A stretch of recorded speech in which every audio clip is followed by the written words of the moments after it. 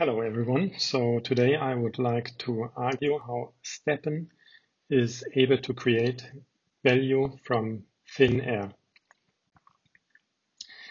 Let's start with comparing two different sodas, or if you want, energy drinks. I depicted the ingredients here for two products, and you can try to guess the price, or more importantly, the price difference, as we will see later. If there's anyone in the audience who gets this reference about the German TV show Der Preis ist heiß, please drop a like and leave the name of the incredible Dutch showmaster in the comments. So here we go. The first product is a no-name energy drink, while the second is Red Bull. And the price difference is almost 50 cents. That must mean some people actually do believe that Red Bull gives you wings.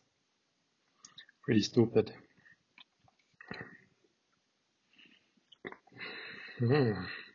What an original taste. Delicious and refreshing.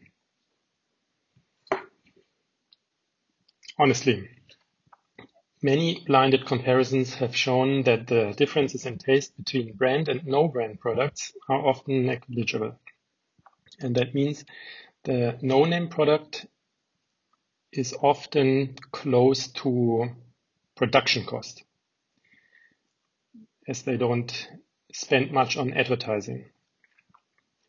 And you can appreciate that already by the design of the can. So I came up with a simple heuristic for the brand value. First, my definition: your customer is willing to pay the price differences as a mere appreciation of the brand. And if the price difference in a regular supermarket is 50 cents, as we just saw, we just need to multiply that by the cans sold per year. That's roughly 10 billion for Red Bull. And that yields a brand value, or a lower threshold for the brand value, of 5 billion. And surprisingly, this is close to what I found on Statistica, which lists the brand value of Red Bull at roughly 8 billion. Now let's move on to oil prices. This is a chart of 20 years for oil demand and supply, as well as its prices. What you can appreciate here is the fact that the last barrel makes the price. If demand is higher than supply, prices increase. It reverses as during a few weeks after the financial crisis. This is here. The price tanked. And if you check the last few years, it just became even more crazy. If you're an oil producer, you have an interest in price stability. Since you cannot control demand, you have to regulate price by adjusting the supply. And this is exactly what OPEC does, or did. After the financial crisis, they simply cut supply, and surprise, surprise, prices were increasing again. So the red, the blue and the green curve are supply and demand, and when they cross each other, this will result in a change in the price. And STEPN has also an interest in more or less even prices, and let's see how they do it. We have to look at the tokenomics for STEPN, and there are two, GMT and GST, and I won't go into the details about what the differences are. You can watch many videos online about that. I will oversimplify here and assume that GMT is the token who represents the brand value, and GST is created in such a way that it funnels all the value into GMT. In the end, GMT is also what the team is paid by. And if you remember the title of my clip today, it's how to create value from thin air. So what do I mean by thin air? It's the initial investment, and that was 5 million. And in the end, I will basically ask you about the GMT market cap. Okay, here are the parameters that the team can influence. Burning basically means to reduce the supply. And it can also be used to fine-tune the system. Appreciate that shoe minting is a function of GST and GMT. And thus, if you change the ratio of GST to GMT towards GMT, this will increase the price of GMT and lower the price of GST. This is exactly what we saw when the GST price spiked in the beginning of May. Here, the STEPN team just changed the minting GST to GMT ratio, and that reduced GST.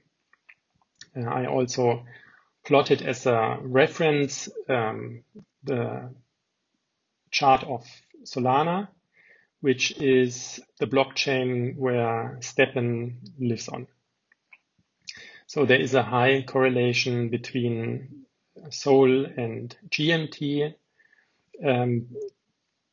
So you have to take this into consideration because it explains much of the volatility. If you subtract that, this counteraction is even more clear. Okay, and now very recently the floor prices dropped, as we can see here. This results in a drop of minting and a deflux or outflow of assets. This is indicated here.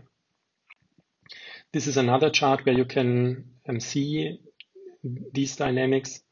You basically see deposits and withdrawals in Solana and GMT, and this region here, the last few days, where there is more withdrawals than deposits of GMT, can also be interpreted as a bearish market for this project, right? People try to cash out. But overall, I think the project is very healthy. However, in synopsis, I think the project is still very healthy. This is the number of shoes that are minted per month. So May we saw about twice as many mints as the day before, as the month before. And this boils down to a constant rate of minting per user. So this is the growth of users, or the cumulative number of users and shoes, and the number of shoes per user didn't change basically. This is the lifetime users, active users, and new shoe minted per day and per week. And I think the important number is here the active users, because if you are able to move and earn, I think you will do that on a daily basis. Thus, most of the users that do move and earn probably own much more than just one shoe. And all the rest are waiting for a renting option. And this brings me to the energy system. The more sneakers, the more energy, and the more you can earn. However, I think the step function is the ingenious part. Think about how the earning can be maximized in a group of people. two guys with one shoe each earn twice as much in the group compared to a distribution of 2 versus 0, where one has two shoes and the other none. Thus, the more equally the shoes are distributed, the higher the group's income, and the other way around, the more inequality is, the higher is the incentive for a renting system. Okay, let's come to an end. What is the fair market cap of STEPN? I just showed you the brand value of the sodas, and here I exhibit the sales and brand value of sneakers. And actually, I think the same heuristic works. So, for example, when I move with these two shoes, I arrive at home at the same time. So I conclude that the quality is somehow comparable. And the price difference, again, is what you are ready to pay for the brand. So STEPN will never sell a single shoe, physical shoe. That's where I put in here a 0. And I leave the answer to you. What do you think is the market cap, or a fair market cap, or a fair brand value of STEPN GMT? Der Preis ist heiß. Leave it in the comments.